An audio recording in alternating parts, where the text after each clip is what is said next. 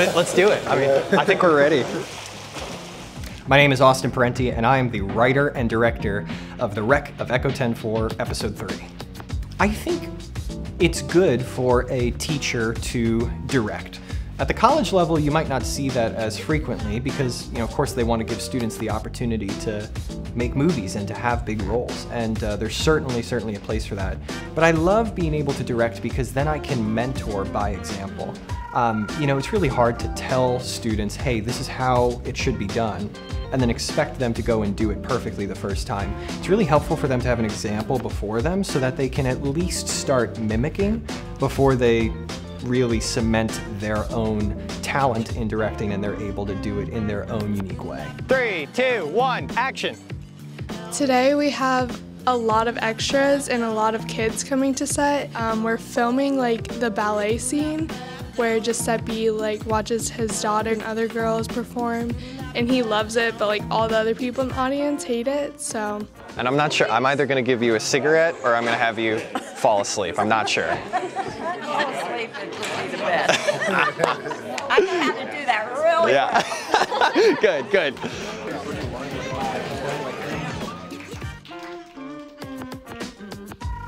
So right now we are at Art Basel. Eddie's on focus, we got Julian on camera, and me and Ella are tackling the sound. So she's watching the levels and I'm holding up the boom pole just to get the perfect audio for viewing pleasure. Come, sit. They'll make us some pasta. We are done filming inside and we're gonna be filming outside now. So.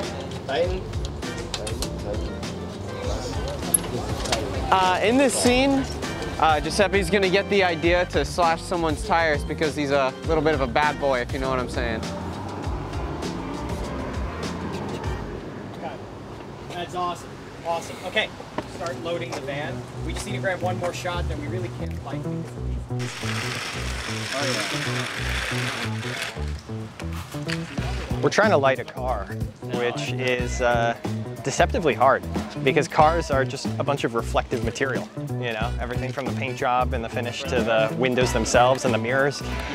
So the first job is to knock down the amount of light that's hitting those reflective substances so that we can see through the window and see our actors act. So we've got this nice negative fill above me that's cutting down on the sunlight.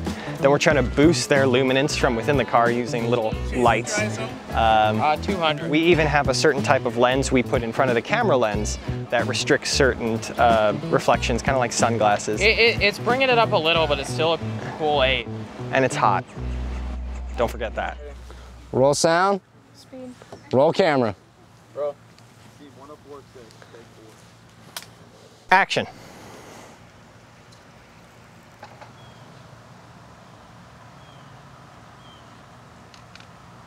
Cut.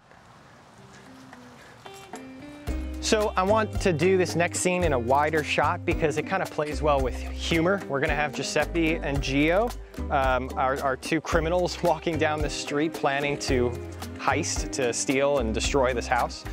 So they'll walk through here in a nice long, wide take. The sun will hopefully be setting behind them. We'll have a beautiful blue hour. That's the very short time right after sunset when it's still light enough to keep filming, but it's certainly not sundown anymore. The sun is gone and you're left with the bluish hue that's left in the sky for maybe a 10-minute window. In Florida, the sky gets kind of pinkish too, which I'm hoping for. The dolly will be sliding with them all throughout their conversation until they leave the frame at this point. So it'll be about a 30-second shot. And the tough thing is with that, we're fighting for sunlight. So if we start shooting that at 8, we get our first take, make some tweaks. By the time we go for our second take, it's 8:05. The sky looks completely different. Into 8:10, 8:15, and then at a certain point we run out of light. So we'll see if it's even achievable. We'll really have to cook. Hence why we're setting up now at 6:45, and we'll do some camera rehearsals. And that way, when we do this shot, we're as ready as we possibly can be. We got 12 takes in total, which is that's pretty excessive for me. That's more than I usually ever need. But it's a long shot, so it's important, we have one take where the focus is right, the exposure is right, and the acting is spot on. So I think we have plenty to choose from. Now we'll see what happens next. We're gonna be shooting in complete darkness. We're gonna wait for it to be black outside, and we will do our traditional lighting and see how it goes. I am the camera operator, so I work with one Mr. King to, you know, move the camera around, frame those shots, and my buddy Eddie, he is first AC, he does the focus. Together we're a team. I think it's a lot of fun because of the help I get from Mr. King. I think he's very talented, and when I make mistakes, that happens a lot, I think he's nice to me. I think he allows me to make mistakes, and, you know, I don't know, I can still learn from it without, you know, embarrassing myself. So how's being on a set full of kids? Is that... It's phenomenal because you guys are so in it and you're dedicated and you love the craft. Like, I've never been around people, kids especially, that are so in love with the craft as much as I am. Like, it's phenomenal. And then you got a phenomenal teacher, Austin Princey. Good name drop. Hey. Really though, you guys are dead. You guys, it's really inspirational working with you all.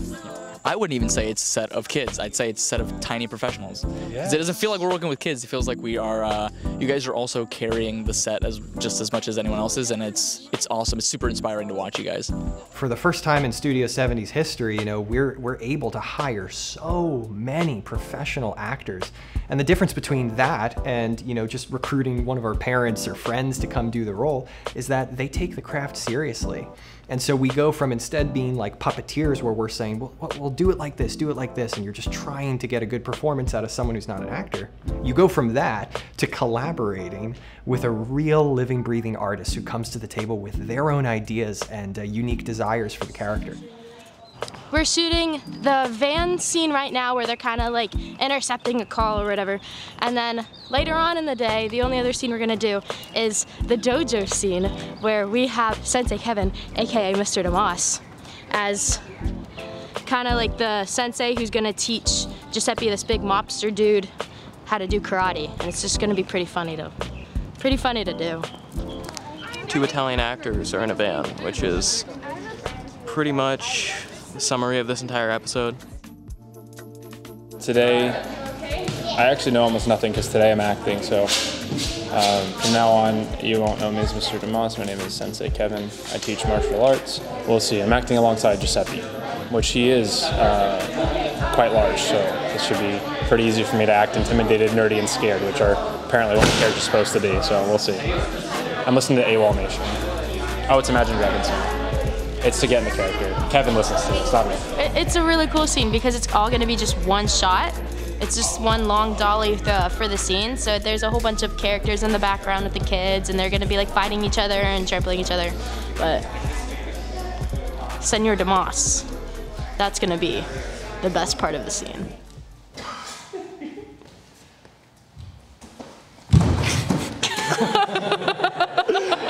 Guys, that'll be great. Fantastic. So today we are at the new Frank Domino Student Union, and we're going to be doing some quick exterior shots to show off how the character of Giuseppe isn't a nice guy. He's going to be a little nasty today. Where's the money? I'm not gonna wait anymore. I'm gonna throw you up this list. Where's the money? Cut. It's great. That's all I need. Thank you. He was basically asking me if I had the money or not. Yeah. And did you have the money? I did not have the money. He shook me very violently. And action.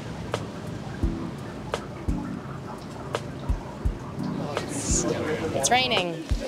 And it's not supposed to be raining in the take, so we've gotten 2 takes so far, so we're either gonna stick with the 2 and settle, yeah, or we'll just wait out the rain, which it's Florida, so you never know.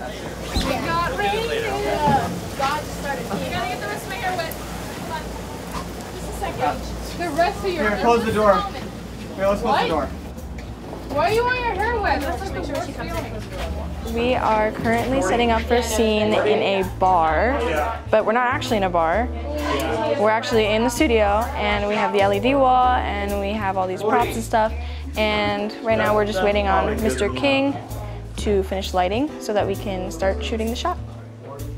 There is a courtroom scene where Giuseppe is talking about his previous jobs, and one of them is demolition, and so he was smashing these like sugar bottles. It's not real sugar, but it's like chemically made, and we had to fill them with water to make them look like beer bottles, and then he had a bat to smash them. Remember, it's 3, 2, 1, action. Ready? 3, 2, 1, action.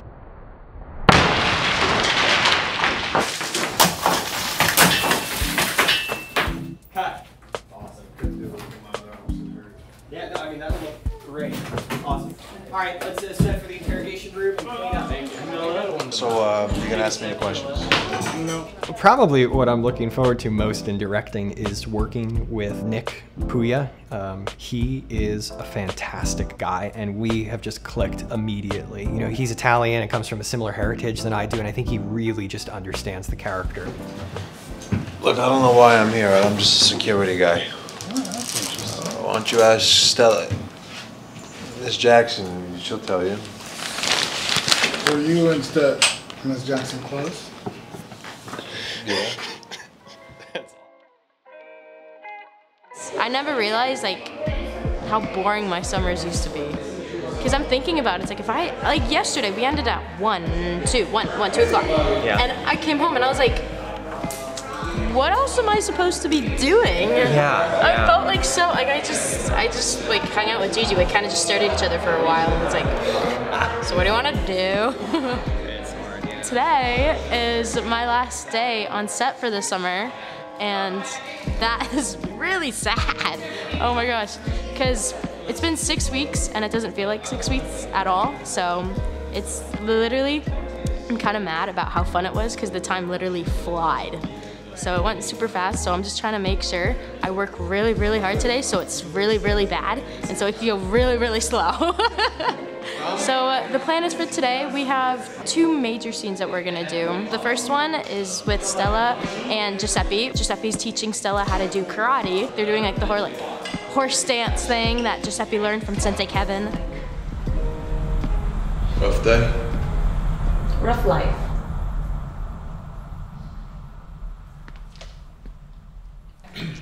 Wait, who? Who do you see? Winters? Ryan, get out of there. So I walked over there to get BTS. I pulled out my phone and I started recording, but I didn't know that I was in the shot and I kind of ruined it, and it's my bad, and I'm fired now, which means I don't get lunch. So I'm Sophia Kearns, and I've just been kind of floating around, new here, and I've been working a lot of things. Today Lena told me the whole Christmas tree method where you put the red and the green flag on each other for lighting. What else? I've been a grip. I've had to move a lot of things around, and then Ella taught me how to do sound. I really have been enjoying it so far. It's new, it's definitely new. I've never done anything like it before, and like I think the first hour I was in here, like on Wednesday, I was just like, I love this. We'd barely even done anything, but I was just like, I love this, this is awesome. In our next scene, little Bryn is gonna jump in the pool here, and Nick will be kind of distracted. He's reading through some pamphlets of different schools that he could send Bryn to. And he sees one that he can afford actually just by being the bodyguard here. He doesn't have to do any criminal activity at all whatsoever. An honest day's wage and a good moderate school. But then he sees a really good school. It's a little out of his price range, so he'd have to stick with the mob, and he's got to choose here and now. What path is he going to take? Is he going to continue in criminal activity just to afford a slightly better school? Or will he settle? Is moderate enough? Let's see. Cut. Very good. That's a wrap. Yeah. Wait a second. No. Go. He's got the bell and the...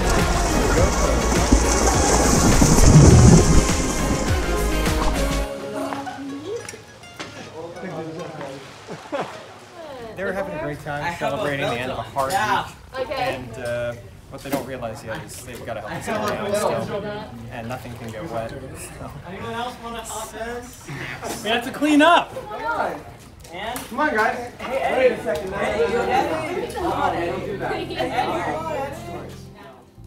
Today we're filming first is the fight scene between Dan and Giuseppe. Dan and Trey actually walk in on Giuseppe tying up his wife. Then so finally, you know, they have this conversation with one another. They do a little fight before Dan runs off to the airfield. And action.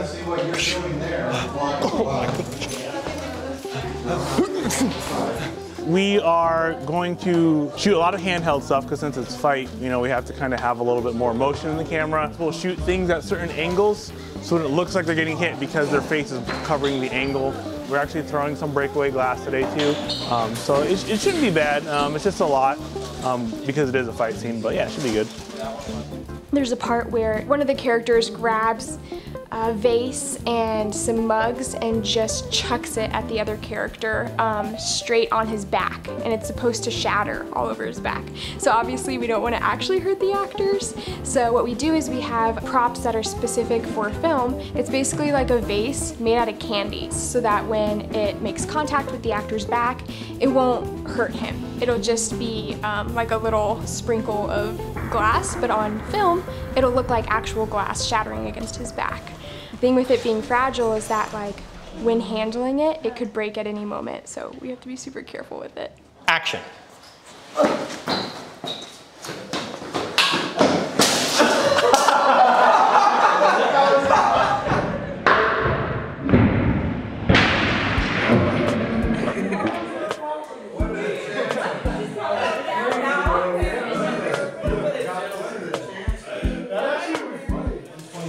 Take two. And action.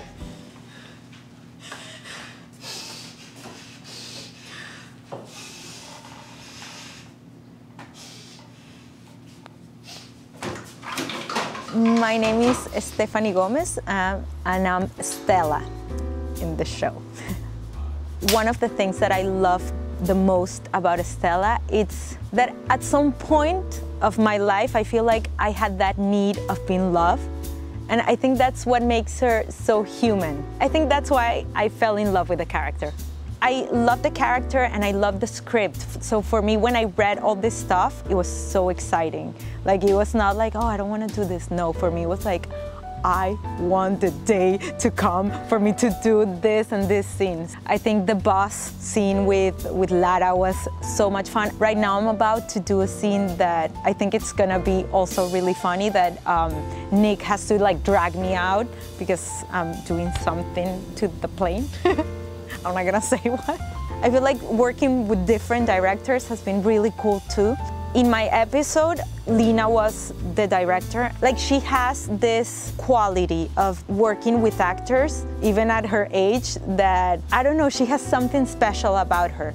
And then with Austin, it's been incredible too. I feel like he knows what he wants and he knows how to ask the actor for that. My big thing is when I do a feature, well, you have to make sure that your character is the same throughout, and you want to have an arc, you know, as a human being, and whatever your objectives are, your overall objectives. But that's why I'd always ask Austin, hey Austin, am I intact with my character? Like, is my continuity there? Is it matching every single scene? I've been, thank God, and my agents, I've been on a lot of sets, and this is by far one of my favorite ones because, like, I'm redundant. Like, I've been saying the same thing since I started with you guys, is that I've never seen so much passion in the craft before, and it's so inspiring, like, to see everyone with so much passion, as much as like I have passion for the craft. It's not work, but it makes being on set very enjoyable and just have fun and be free as an actor.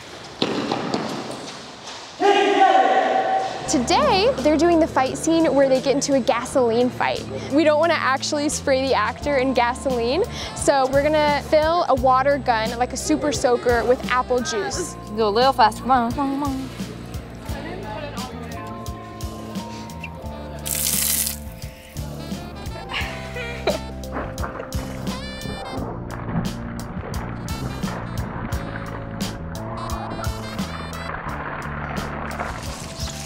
Cut.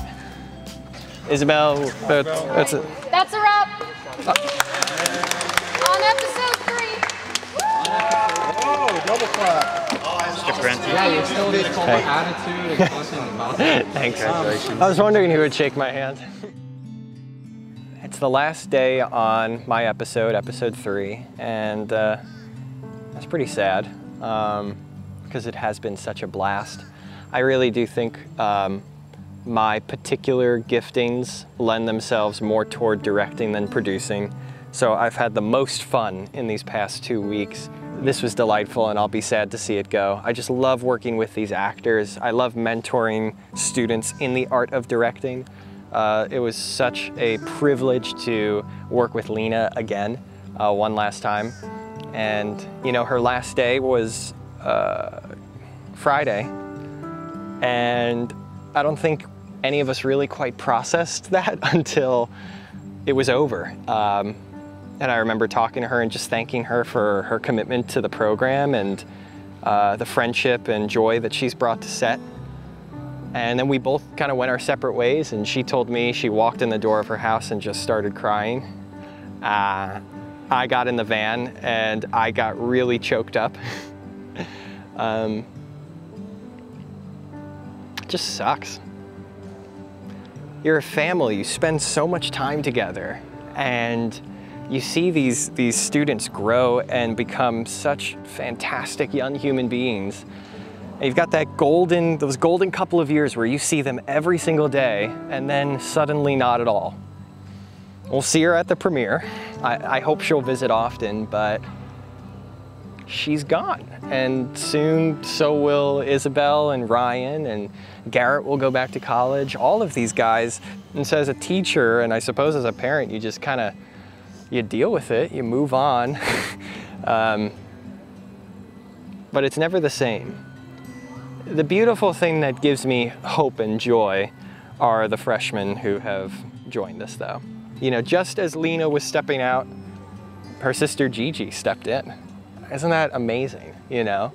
And she's been just as committed and just as hard of a worker as her older sister has been. And while we don't have that deep relationship yet, I'm sure we will. Lena and I didn't have it this time last year either. I see people like Ryan Winters and Zane and Camilla dedicating so much time and effort here. Certainly what we've lost will be replenished. It'll be in a different way. It will never be the same, but it won't be worse either. It'll just be new. And that's the horrible curse of the teacher, is constantly having to say goodbye to some of the most beautiful, fantastic people you'll ever know.